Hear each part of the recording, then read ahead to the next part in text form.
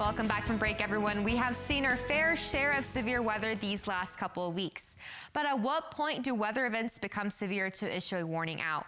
We've seen severe thunderstorms, flooding, hail, and tornadoes, just to name a few, for this severe weather season. Weather becomes severe when it can cause damage to property and life.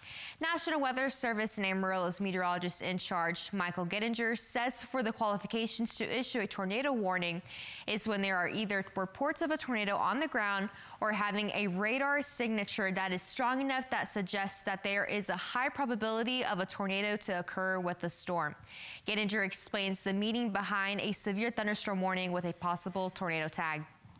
Used for when we have these line type events where we can get these quick spin ups within the line that you really are not going to see on radar until it's almost too late. It wasn't enough to really put out a tornado warning, but there certainly was a higher probability of that occurring somewhere within a line that would be harder to find. And Gettinger also adds everyone should have a safety plan for severe weather, preferably before the season begins.